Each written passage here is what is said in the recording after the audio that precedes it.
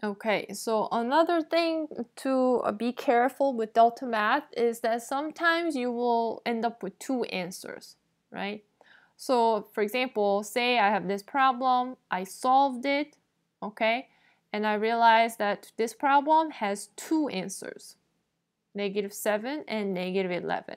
So if you want to enter in two answers, what you're going to do is you are going to actually press this button, this plus button.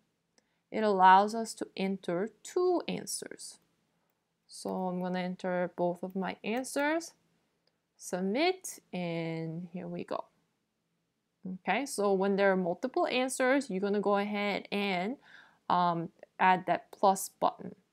Okay, now say you have no solution, right? You don't type in no solution. You're just going to type in nothing and then submit answer. That's only if you have no solution.